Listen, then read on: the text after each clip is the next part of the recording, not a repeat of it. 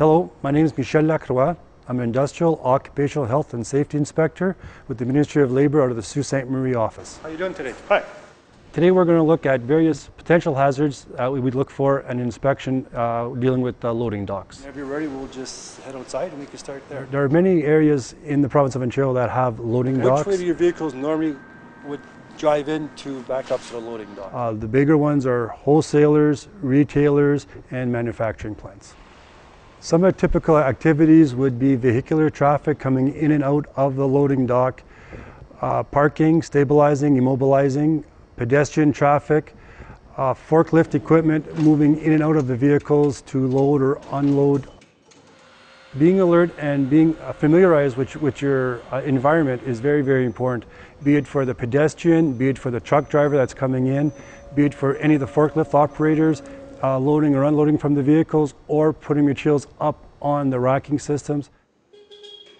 Communication is an integral part of safety in loading docks, specifically dealing with the truck driver to ensure that he does not leave or move his vehicle prior to the completion of loading or unloading. Also with forklift operators, knowing where they are, where they're going, and prevent any collisions with various equipments on the floor. Truck driver, when approaching a loading dock, should be familiarized with the hazards associated with the parking area, where they're going to be bringing their vehicles, light standards, gates, pedestrian traffic. When backing up, they should ensure that they do have a clear line of view and clear sight to the loading dock as to not interfere with other vehicles, equipment, or pedestrians. The proper way to secure a truck at a loading dock is various methods. One is a dock lock system. You can also use wheel chocks, which will prevent any inadvertent movement of the vehicle.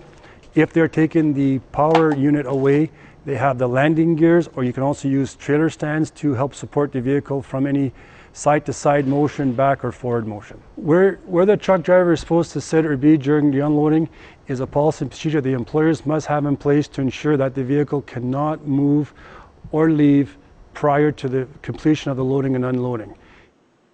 It's very important to keep your work area clean and uncluttered for various reasons. One, for slips, trips, and falls. If you have snow or ice, especially in winter, it creates a great hazard where people can fall, break their legs, get hurt fatally. Also, if a workplace is kept properly cleaned, forklifts can move freely. They're not having to dodge if the workplace is kept clean, tidy, and organized. What's your dock leveler? It's maintenance annually. Do you have records kept on site with that? We do have that, yeah. Okay. After we're done our physical inspection, we also look at the maintenance records and inspections for lifting devices to ensure that they are maintained properly, as well as the dock leveler and also the maintenance of the dock lock. We also look to ensure that all workers that use various equipments have been properly trained and a record of it has been kept in the workplace for our review. Employers should have properly maintained ventilation systems where filters are checked regularly as per manufacturer specifications. Also, carbon monoxide detectors should be installed in these workplaces to ensure that if high levels do occur, the alarm will go off. Staff are all trained, that if they see the flashing light, they know exactly what it means? Exactly. Okay. In regards to loading docks, employers have a responsibility to ensure that all staff receive the proper instructions, the information, and supervision to maintain a safe work environment for themselves and for all workers.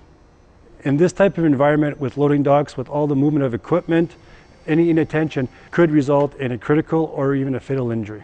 Workplace injuries are preventable. If you'd like more information, you can look on the website for all the workplace safety associations in the province of Ontario, and also information is available on the Ministry of Labour website.